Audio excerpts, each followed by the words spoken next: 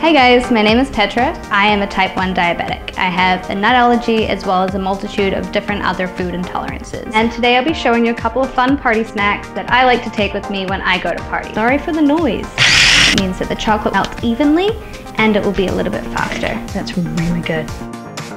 I got lipstick on the microwave. And then with these all mixed together, you just flip.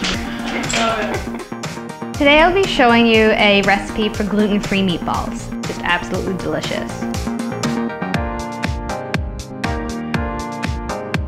Knowing how to cook, it saved my life. Today I'm going to be making gluten-free meatballs with almond flour. So the ingredients that I'll be using today, 1.5 pounds of ground beef, half a cup of almond flour, 2 tablespoons of fresh parsley, a teaspoon of dried oregano, a teaspoon and a half of ground onion powder, a teaspoon of garlic powder, a pinch of salt and pepper, 2 eggs, and up to half a cup of water. So my favorite thing about this recipe is you dump everything into a bowl and then mix it up and you're good to go. So this is all mixed up. I'm gonna add some of the flour. And almond flour I find is fantastic. It almost mimics bread. It absorbs so much moisture, as well as for me it adds a lot of protein, which is something that I need more of in my diet than I do need carbohydrates. It is one of the few nuts that I am not allergic to, so that's always really nice to have. So once all the dry seasoning and the eggs have been added and all mixed together nicely, it'll look something like this. And at this point, you add your water so you can get the correct consistency that you'll need. Also remember that as the food cooks, the flour will absorb more moisture, so it's almost best to have it a little bit damper than you would really think to have. So I don't think I need a full half a cup of water today, but I'm going to still add probably about 1/4 cup.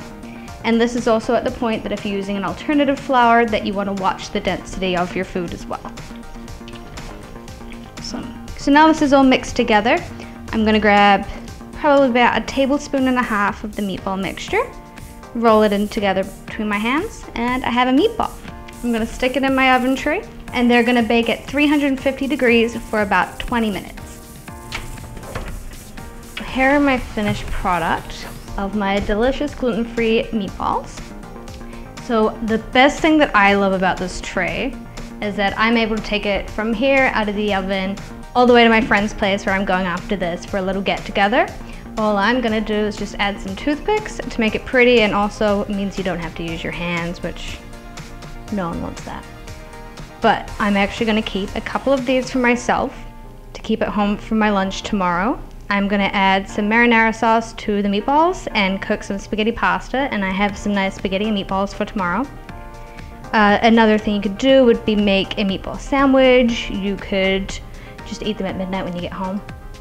So this is great if you live on your own and you don't have a lot of dishes or pans or anything that you've learned how to cook with. So having it all being made in one container where you can just sort of chuck everything all in together and cook it all at once, you don't have to worry about making it a huge amount of dishes or having to have like a certain type of frying pan to cook it in either. Don't forget to subscribe to this channel for more recipes focusing on dietary restrictions, and if you leave us a comment in the comment box down below with more fun ideas for us to try, that would be fantastic.